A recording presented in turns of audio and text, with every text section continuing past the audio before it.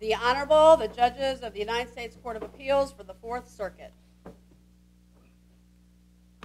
Oyez, oyez, oyez. All persons having any manner or form of business before the Honorable, the United States Court of Appeals for the Fourth Circuit, are admonished to draw nigh and give their attention, for the Court is now sitting. God save the United States and this Honorable Court. Thank you. Please be seated. We don't have docket sheets.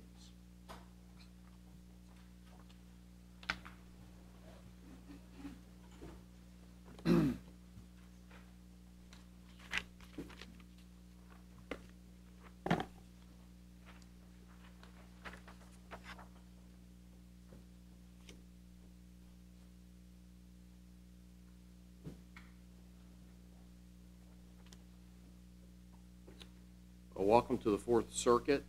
We're prepared to hear argument in our first case, which is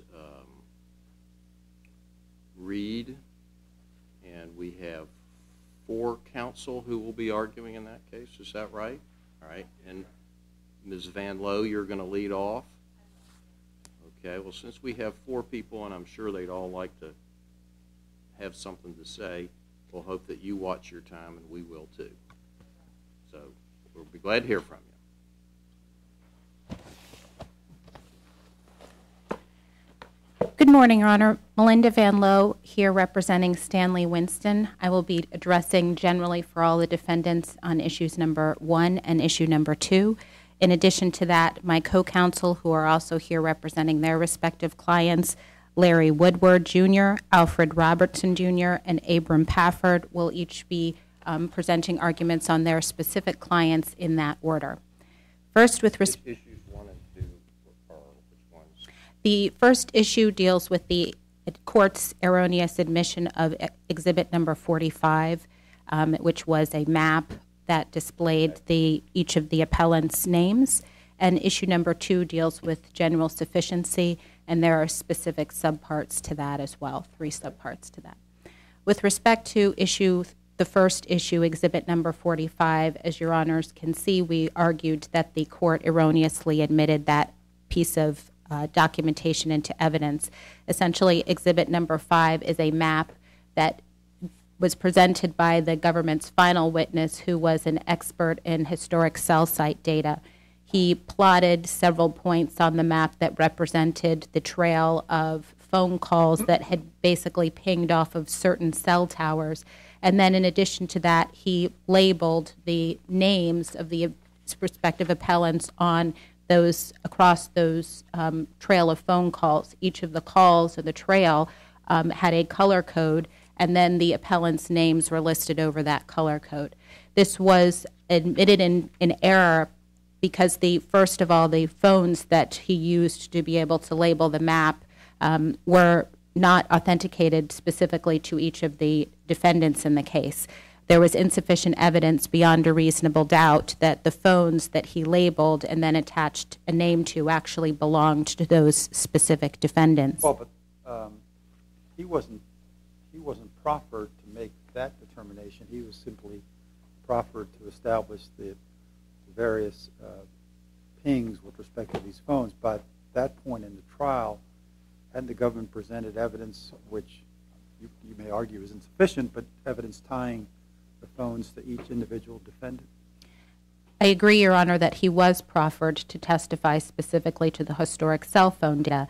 When the expert, however, actually presented the map and then testified that each of the defendants were part of a specific phone and that phone was linked to the specific defendant, he was certainly going well beyond his proffer. Well, but I understood that he did that only for ease of reference, and that the district court made clear that that sort of syncing of names to phones was something for the jury to independently decide in terms of the evidence that had preceded it. Your Honor, actually, it would have been potentially acceptable for the phone numbers to be listed, and that would have been potentially a way that... I understand that, but I think the reason why it was done with respect to the names was simply to avoid confusion, and the court made clear that it was for the jury to decide whether, in fact, the names lined up with the phones, not for this witness. In trying to ease the confusion, if that's what he was trying to do, the expert essentially summarized for the jury exactly which defendant was supposed to belong to which phone, rather than having the jury actually make that determination for themselves.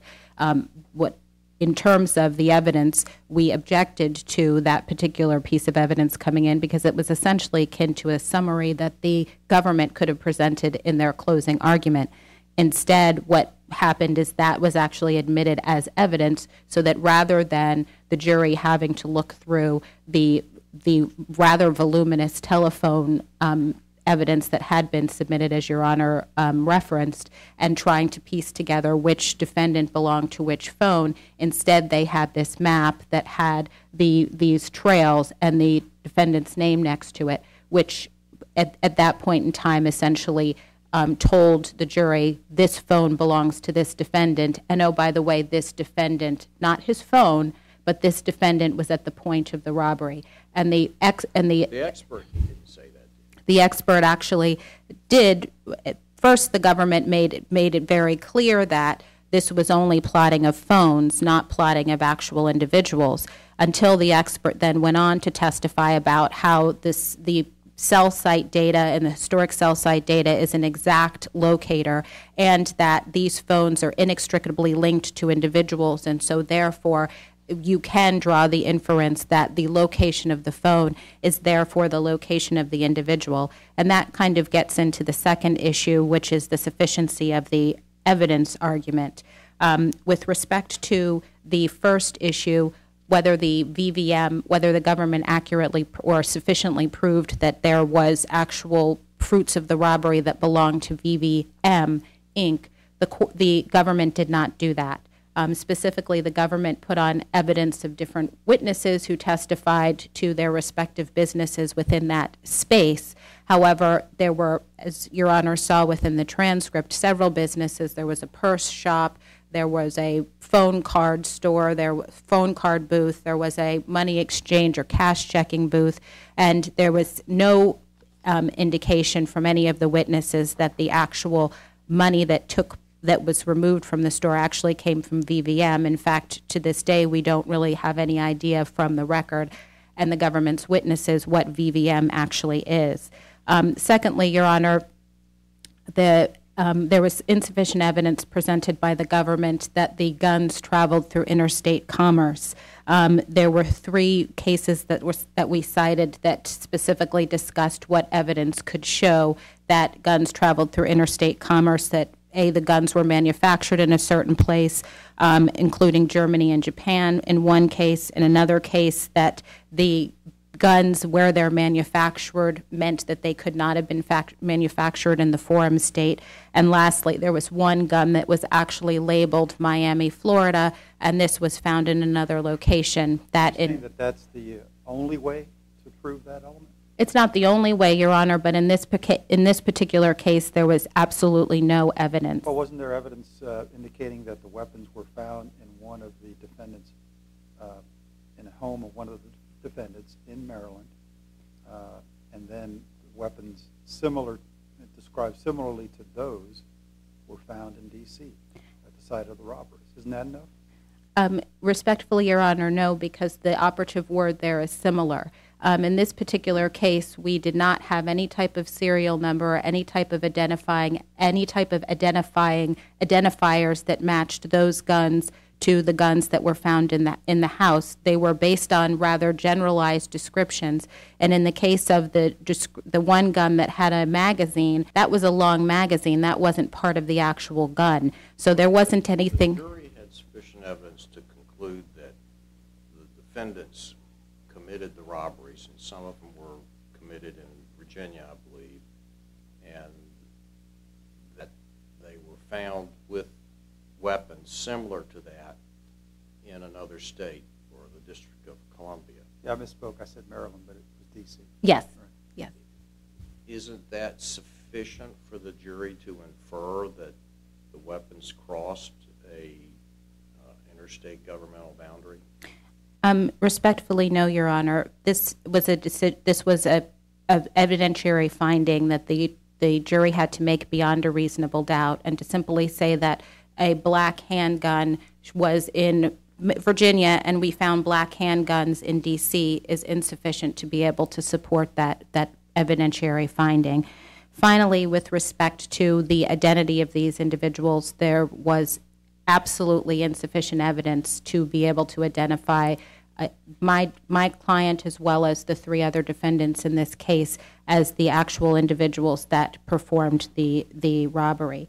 With respect to the DNA evidence, and I think the case that is best on point and best applicable here is United States versus Bonner, that specifically talks about a case with facts very similar to ours in which the court found that there was insufficient identification evidence to find that the defendants were at the robberies. I will now yield my time to my co-counsel. Thank you very much. Mr. Woodard? Yes, Your Honor, good morning. Good morning. May it please the court. Very quickly, on behalf of Mr. Reed, here's the evidence with regard to Mr. Reed. He was about an hour and 15 or 20 minutes after the third robbery walking down the street with three individuals in D.C. The police approached him. He ran. He's an African-American male. He ran into the woods, was later arrested. The government's theory against Mr. Reed is that he was the getaway driver in these robberies. They found all. Did he have a screwdriver on him? He did have a screwdriver on him, Your Honor. Could have been an implement that could have been used to Punch a lock. Punch the locks on all those. They seemed to, whoever was doing the robbery seemed to have an affinity for Jeeps and punching the locks. He had a screwdriver on him that could have been used for that or any other of a thousand other things, Your Honor. There was no evidence in this case, one, that screwdriver was used, or two, that even a screwdriver was used to punch any of the locks. They found all of the stolen vehicles. There was no physical evidence to tie Mr. Reed to any of those vehicles. The cell phone evidence against Mr. Reed is that his phone was within, depending on which piece of evidence you want to believe, was within 3 miles to 5,000 meters of the locations of the various robberies. No one saw the getaway driver. No one, with the exception of one robbery, I misspoke, saw the getaway driver, whether it was a man, woman, African-American. He was apprehended. Was there cash around him? There was some cash around him, but not on him, yes, Your Honor. There was cash in the wood around him. It wasn't real clear how close to him it was, but it was certainly the evidence, to be fair, was that there was some cash near him. No indication that, that cash wasn't marked, didn't have dye on it, didn't have the GPS device. So I would submit to you, Your Honors. What about the DNA evidence? DNA evidence was that there was in the woods where he was, near where he was found, there was a black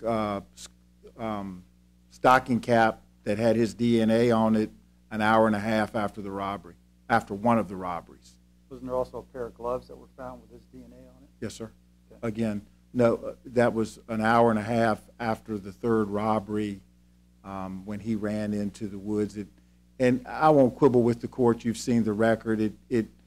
They couldn't exclude him as being a source of the DNA. I mean, it wasn't necessarily his. It was no evidence of when it was. Well, what about the fact that he was with the other three defendants at the time that the police encountered him? I see my time's up, but I'll answer your question, Your Honor. Sure. I think that's meaningless. It's an hour and a half after the third robbery, and even if the court were to say that somehow is proof beyond a reasonable doubt that well, not in isolation, obviously, but in conjunction with the other evidence. There's certainly no evidence to indicate he was anywhere with them at the other two robberies. Anything else you want to tell us about your client? No, sir, Your Honor. I think that covers it. As I said, it's just what they have against him is he's walking down the street with these three guys. And that perhaps a phone that was his was within the vicinity. I mean, my phone's over in the Omni Hotel right now.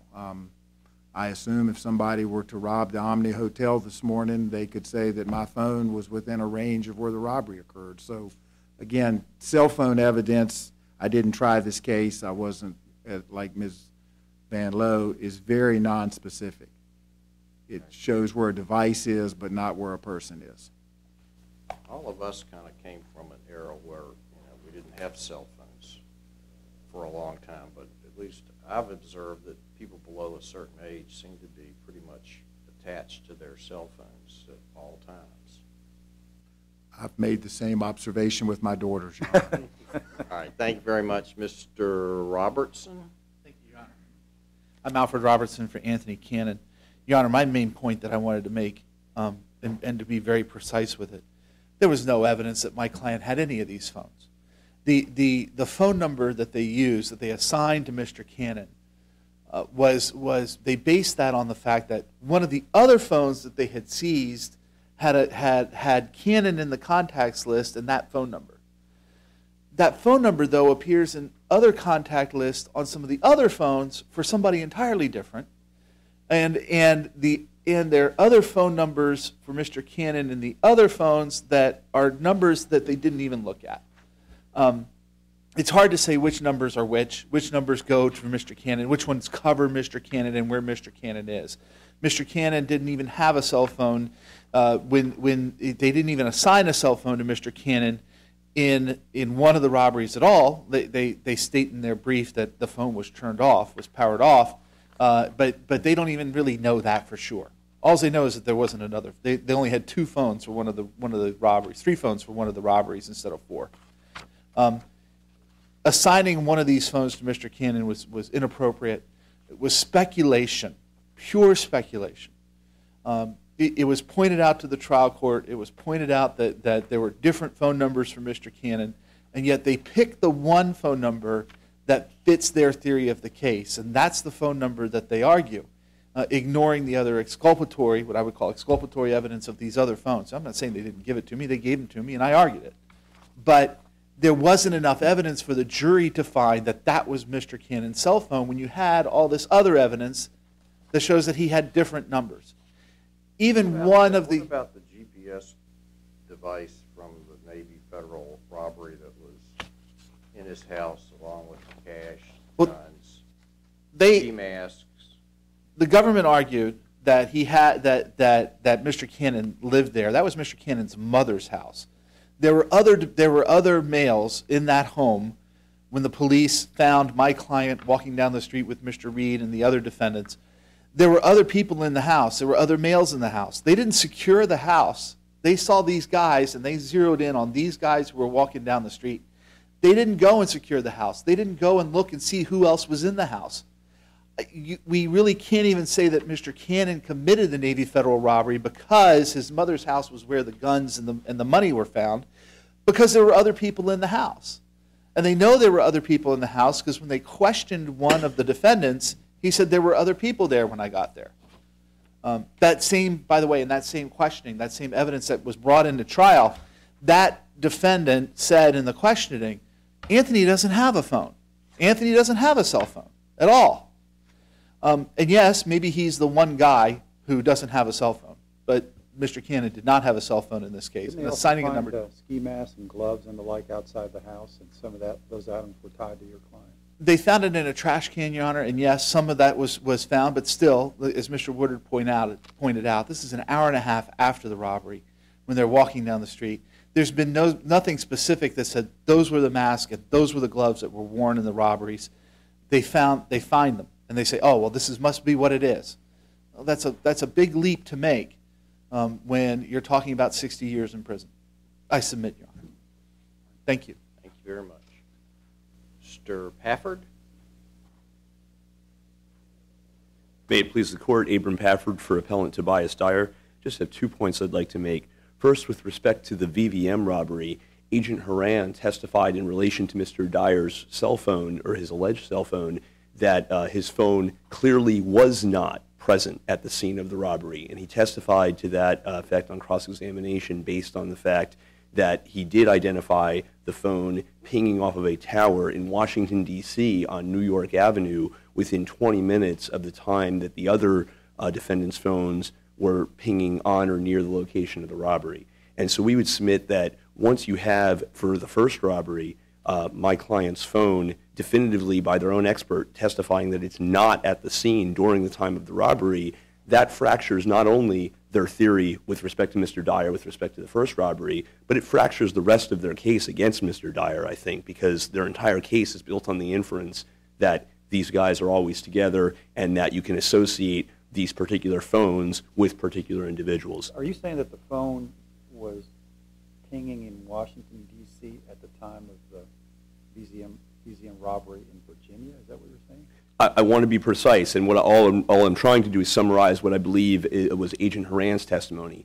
Agent Horan, on cross-examination, was asked if, in light of the fact that the VVM robbery took place at a certain time, and he had pinpointed that time in his analysis, and then he's asked, you have Mr. Dyer's phone over here pinging on New York Avenue in D.C. within 20 minutes of that. Doesn't that show that at the time of the robbery, 20 minutes earlier, his phone was not at the scene of the robbery? And Agent Horan answers, says, yes, clearly it was not there. I mean, the records show that it was not there, and we've quoted this testimony in our brief and the reply brief.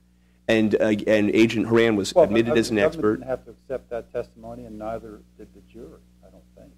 But with respect to the sufficiency analysis, which has to consider all of the record evidence in the light most favorable to the government, certainly it is a piece of evidence, and the problem for the government is there is no countervailing evidence that would suggest that Mr. Dyer had anything to do with the VVM robbery, right? The rest of their argument is just built on trying to implicate him ultimately in the third robbery, the Navy Federal Credit Union, and then reverse engineer that to argue that it had to be the same group of individuals involved in the first two.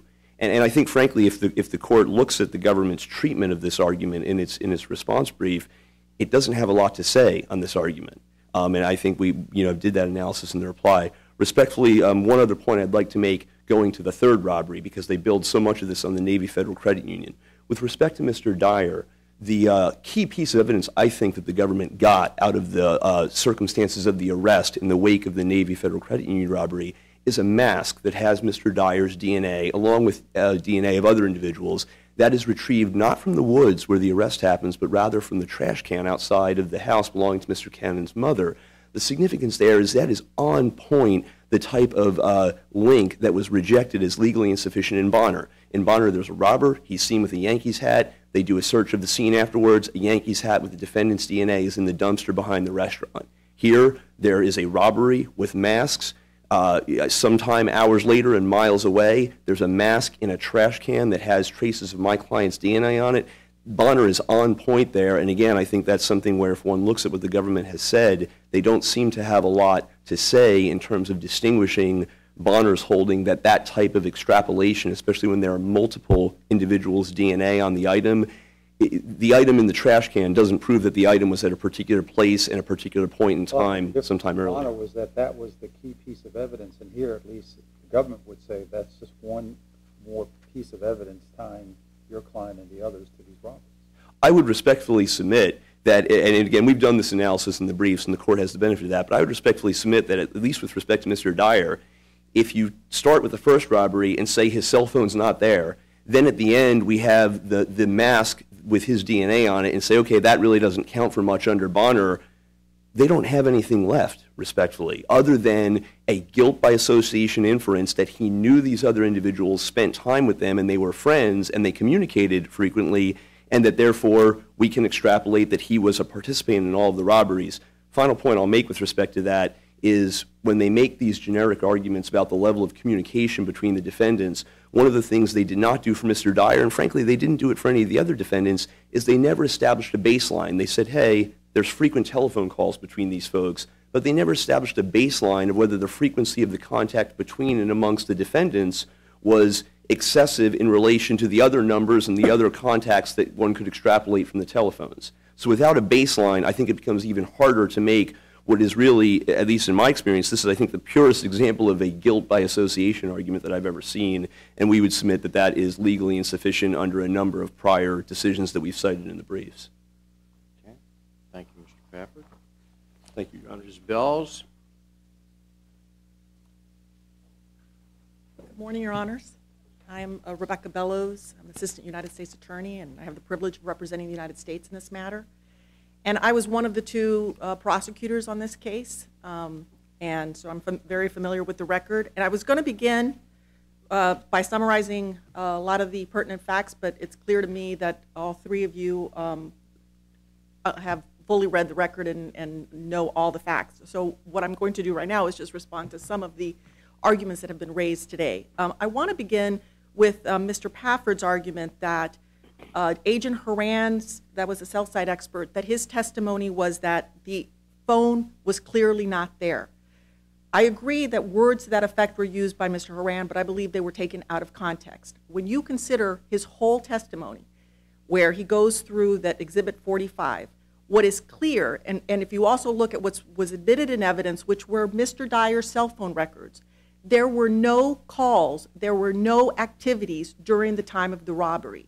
Therefore, he could not say, Mr. Horan could not say where that phone was at the time of the robbery. What he did testify to, though, was that Mr. Dyer's phone was in Virginia, several hours away from the VVM robbery location, at about 90 minutes before the robbery. And then 25 minutes after the robbery, it was in D.C., where the other defendants' phones were at that time.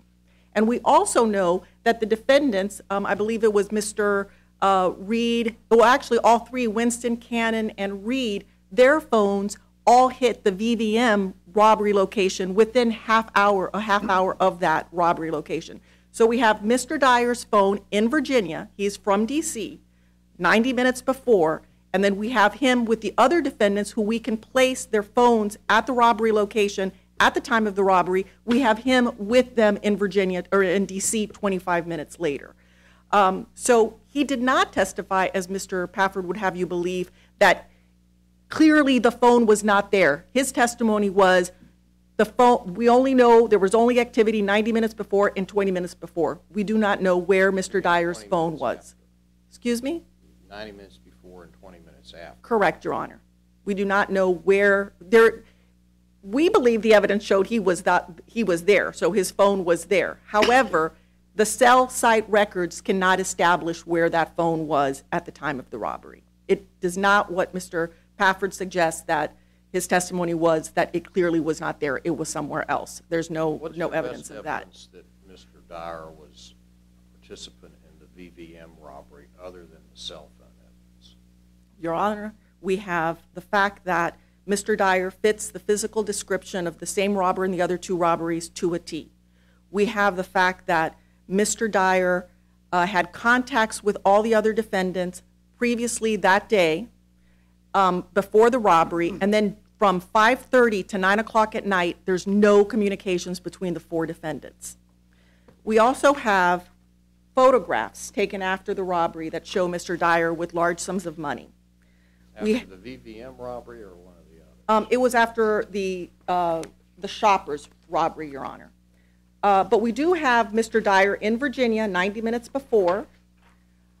We have communications between Mr. Cannon and Mr. Dyer about he got to go in, text message, and then Mr. Dyer responds, already no. And the fact that the cell site data places him with the three other defendants who were at the robbery before the robbery, 90 minutes before the robbery, and 25 minutes after the robbery, I think is compelling evidence that he too was there. And also, Your Honor, just the physical, when you view all three of these robberies on surveillance, you're struck with how similar they are and how similar these three robbers are. They have the same modus operandi. The tall, skinny one, which is Mr. Cannon, who wears skinny jeans and walks all hunched over, he comes in and he immediately goes for the big money. At the VVM, he went for the check cashing establishment that was locked. In the Navy Federal Credit Union, he's the one in the yellow jacket who goes after the vault. He leaps the teller counter and goes to the vault room. And then the Shoppers, he's the one that scales the wall into the manager's room, not once but twice. Mr. Dyer is also tall, and there's testimony from witnesses at all three locations that there were two tall robbers about 6 foot tall, or 6 feet tall each. Mr. Dyer is a very tall man, approximately 6 feet tall, thicker than Mr. Mr. Cannon, who's the real thin one who scales everything, and much taller than Mr. Winston, Ms. Van Lowe's client. He's approximately 5'6", much darker complected, and has dreads. Two witnesses of the two different robberies saw dreads, and that they could tell also that he was much darker than the other two. So I think when you consider it in totality, the similarities between the physical descriptions, the similarities between, three men go in, there's a getaway driver in the car, and it's always a stolen Jeep. And you have all these communications before each of the robbery and then no communications during the robberies. I think that's very compelling evidence, and it's evidence beyond a reasonable doubt that all four of these defendants were involved in all three robberies. The alleged robbers had very distinctive genes that showed up in cell phone pictures. Which one was that? Your Honor, that was Mr. Winston. He is the dark-complected, short, much shorter than the other two. You see those distinctive genes in the video surveillance of the Shoppers Food Warehouse, and about 5 hours later, the XM data on the phones showed photographs of him with Mr. Dyer and Mr. Cannon celebrating, and also showed him and Mr. Dyer holding large sums of cash. With respect to the claim that VVM, there was no testimony that that there was any money stolen from VVM. Your Honor, the testimony from Mr. Ramadan Hussein was he worked for VVM, he was there that night helping a customer, and you also see on the surveillance, and he testified to the fact that when the robbers came in and one went for the check cashing establishment, the other two forced him and the customer to the ground and took about $1,000 out of the cash register that he was working. And he said, yeah, there was another employee, there was another business, but that woman had left at 6:30. The robbery was at 8 o'clock. So there's more than enough evidence that VVM was in fact the victim of that robbery. With respect to the firearms traveling, Your Honor, these firearms, it's not a black gun that you see in the video. They are very distinctive. In the video and also the photographs that are part of the supplemental joint appendix, you see a very large gun with holes in it. You had a witness who testified that the gun that the short robber, dark-skinned robber with dreads, had holes on the gun and a long extended clip. Well, a gun that's very distinctive with holes and a long clip was found inside Mr. Cannon's house several hours later. And then also the other gun that Mr. Dyer was holding was a semi-automatic with a drum-style clip. I have been a prosecutor for nearly 20 years. I've never seen a drum-style clip. And that same gun with this drum-style clip was found 2 hours later inside Mr. Cannon's house. So clearly, those guns did travel interstate. They went from the robbery in Virginia, the Navy Federal Credit Union, back to D.C. With respect to Mr. Cannon's argument that we just picked one phone number, Your Honor, that is the phone number that is listed in Winston's contacts as Cannon. That is the phone number that Dyer was calling before each of the robberies. That is the phone number that stopped working, according to Special Agent Horan, on December 13th. Mr. Cannon was the only defendant who was arrested without a phone. And with respect to the frequency of the calls, that there was no testimony of how, what a baseline, Your Honor, that we were not establishing that these people were associated, that they were friends or associates because of the frequency of the calls. The evidence that was introduced regarding the phone calls between these individuals were on the days of the robbery, showing that there were contacts before the robberies, but not during the robberies. That's what was the significance of that evidence, not that these were associates and that these were friends.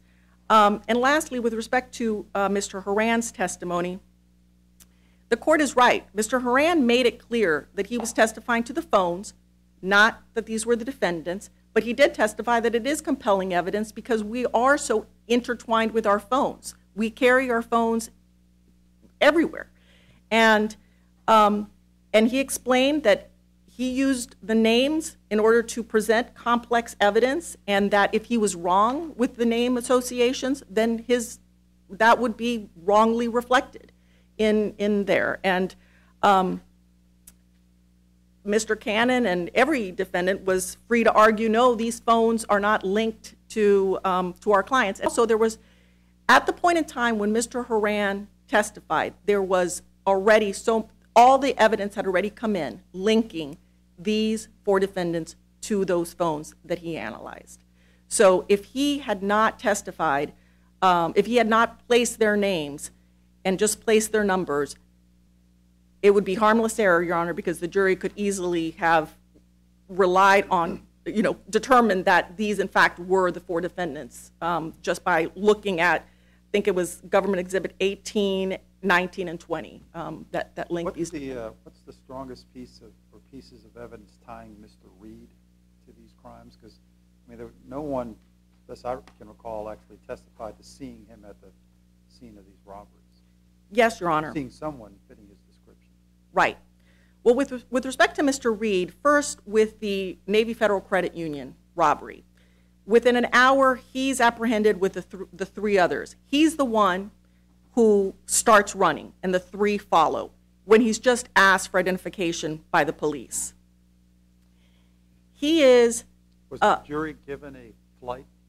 No, actually, Your Honor, they were not. I believe that the defense objected to it, and they were not, although the judge said, of course, that was something that they could consider, that they might consider, but a flight instruction was not given. Now, also, the surveillance video at the Navy Federal Credit Union shows somebody is in the black Jeep, because when the robbery is taking place, you see the black Jeep moving. You also had several witnesses testify that they heard honking. So, and the black Jeep was abandoned about a mile away from the credit union, also in Virginia, and the ignition had been punched. When he's arrested, he has a screwdriver, thank you, a screwdriver in his pocket. Also, there are 4 masks in the woods that are recovered in the woods. There are 4 people who run 4 masks. One of those masks has Mr. Reed's DNA on it. It wasn't that he couldn't be excluded. It was determined he was the major contributor. Also, he's talking on the phone, Your Honor, when that's Officer Singleton's testimony is that that Reed is talking on the phone when he's approaching him to apprehend him in the woods. He drops the phone. Then he's apprehended, and when FBI agents search the woods, they find a blue phone next to money. We get a search warrant for that phone. It shows that around the time that he's being arrested, around 11 in the morning, he's making a call to a person that's in his contact list as my baby girl. Within 20 minutes of their apprehension in the woods, a woman who identifies herself as Keith Reed's wife shows up at Anthony Cannon's house, pacing back and forth as if she wanted to get into the house, and then asks, has my husband been arrested? That suggests that he has contacted her and has asked her to go to Mr. Cannon's house. And the reason he's asking her to go to Mr. Cannon's house is because that's where another $20,000 was to another GPS device, the guns, and more masks in the trash. Also, his phone is at Mr. Cannon's house before the robbery, and there's also calls between him and Dyer before the robbery where he says, Talk about the Navy Federal? Yes, sorry, Your Honor, the Navy Federal Credit Union. I'm still in the Navy Federal Credit Union where he sends a text, Dyer sends a text to Mr. Dyer sends one to Reed, says, I'm out front, fool, and Mr. Reed responds, K. That's like at 5:30 in the morning, which would suggest that he's picking up Mr. Dyer. And then several hours later, the robbery takes place, and the cell site evidence showed they were all around Mr. Cannon's house before the robbery, and then, of course, within an hour of the robbery, they were arrested right outside Mr. Cannon's house. What about the other 2? With respect to Mr. Reed, Your Honor? Yes, ma'am. Okay. Well, at Shoppers, there's also a getaway driver. There's evidence showing another Jeep parked outside of the Shoppers while the robbery is taking place. Mr. Reed's cell phone utilized a cell tower near Shoppers 10 minutes before the robbery. This is Sunday morning at 6 in the morning, at 6:20, 10 minutes before the robbery, his cell phone hits. And the person calling him at that time is my baby girl. So at the time that he's using the phone in the woods, he's contacting a person, or they're contacting him, and it's the same person that's contacting him around the same time of this robbery, which the reason that's significant is because it shows it's not somebody else using the phone. And it also has numerous communications with Mr. Dyer and Mr. Cannon several hours that morning, and both Reed and Dyer's phones communicate between 4:23 and 5:20 that morning, but there are no communications between the defendants between 5:21 and 12:31. And that was the day where you have photographs of Mr. Dyer and Mr. Winston with a lot of money celebrating at a club. The phones belonging to Mr. Reed show up near Mr. Cannon's house early that morning. And Mr. Cannon, who again fits the physical description of the man who jumped who scaled the wall, his phone also utilizes the Shoppers around the same time that Reed's phone utilizes the Shoppers cell site.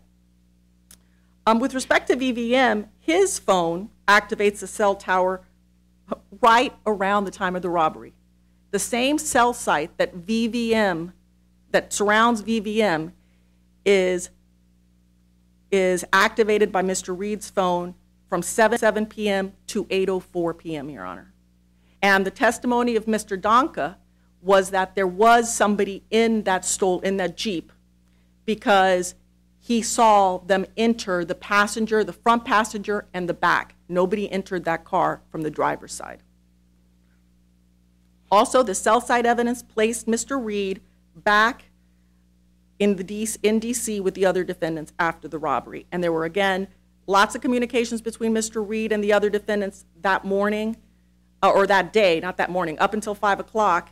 And then when the robbery occurs at 8 o'clock, from 5:30 to 8 o'clock, no communications.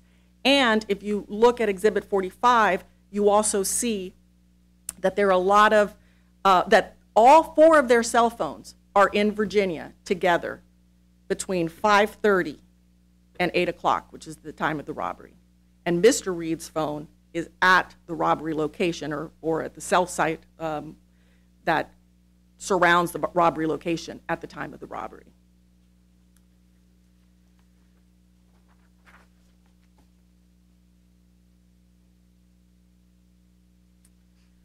Well, Your Honors, I don't think I have anything else to add, but if you have any additional questions. Thank you very much. Thank you very much. Ms. Bellows. Ms. Van Lowe, are you doing the rebuttal?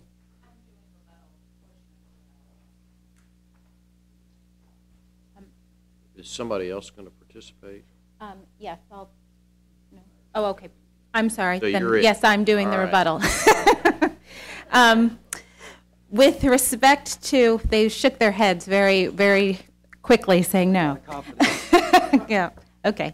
Well, I will say that it's very important for us to emphasize that there are 3 robberies here, and I think that it's very easy to take, and certainly the government would like to take the National Navy Federal Credit Union robbery, start with that and then work backwards. And in fact, there are 3 robberies here, and it's important to look at the actual evidence with respect to each of those robberies and not simply imply that because 4 people did one robbery, the Navy Federal Credit Union, and they were caught, that means then they must have done all of the robberies. There is nothing distinct or special about 4 individuals, 1 staying in the car and 3 going in to rob an establishment. That is not, the government has relied heavily on that being some indication of modus operandi, and there is nothing unique about that. In this particular case, what the government went through before I came to the podium was a very extended list of cell site history information. They were Ms. Bellows was specifically talking about cell phones, but as their expert, Agent Horan, stated, the cell phone, we're testifying about cell phones, not about people, and so that's exactly what we need to hold the government to. That testimony, that argument was about cell phones. It was not about the actual individuals and their locations. And regardless of what Agent Haran testified about in terms of the societal norms of cell phones and people and how they're inextricably linked to one another, the reality of the situation is here we have cell phone cell site data. We do not have data about these individuals' whereabouts. The issue comes down to identity here, and I need to correct the record. Ms. Bellows at one point stated that witnesses identified Mr. Winston, identified individuals in two of the robberies as having dreadlocks. The First Navy Federal Credit Union, that witness testified that there was a potential dread and said that was, he could see that underneath a cap that came down, and then there was a hood over that cap. That simply is not credible. During the Shoppers Food Warehouse robbery, the witness testified that she had seen what appeared to be dreadlocks, but again, these were all heads that were covered. We're never talking about hair that is exposed. So these were assumptions that these witnesses were making, not based upon what they actually saw, but just assumptions. There is a great deal made about this, the video surveillance. If your honors look at the actual exhibits that are listed, that are provided in the joint appendix, this is what you're looking at. This is an entire black figure up top, and then down below there are white pants. There is nothing that would allow anybody looking at those pictures or looking at the surveillance to be able to identify anyone, because they were so undetailed that it's very difficult to be able to make the type of identification that the government's claiming that the jury made. When we're talking about fitting the description, that's fine when you're talking about fitting the description, but here they were not required to simply find defendants, that fit their descriptions. They were required to prove beyond a reasonable doubt that these four individuals actually committed these offenses. And saying that you have a 6-foot black man and you have and he's tall and skinny, and then you have one that's slightly shorter than him and a little bit more stocky, that those are not descriptions beyond a reasonable doubt of these particular individuals. You saw pictures in their phones, multiple individuals with dreadlocks, multiple individuals with dark skin that could easily have been interchangeable in these particular offenses. Finally, with respect to the guns, there's nothing distinctive about these guns either. The government specifically talked about gun clips. That is different from the gun, and here we have to prove that the gun traveled through interstate commerce, not the ammunition clip. There are, I don't know how many guns manufactured in this country, and the fact that one appears to be similar to the other is not sufficient. There has to be some type of identifying information. And again, the guns that the government talks about are found after the Navy Federal Credit Union robbery. That does not get to the VVM robbery, and that does not get to the Shoppers Food Warehouse robbery and those guns. They had no testimony that the same guns were used throughout the three robberies, and they certainly didn't find the guns after each robbery. Those robberies took place not on the same day, not one day after the next, but there was substantial time between those. So we can't simply assume that the guns found in the house were the guns used throughout all three of the robberies. On behalf of the defendants, or the appellants, we thank you for your consideration this morning. Thank you very much. I want to compliment all counsel on a well-prepared case, and I want to note on behalf of the court that Ms. Van Lowe, Mr. Woodward, Mr. Robertson, and Mr. Pafford, you are all court-appointed. The court extends its appreciation to you for agreeing to serve in that capacity. In this case, our system could not operate if we did not have the assistance of able counsel such as yourselves. So we'll come down and greet counsel and then move on to our next case.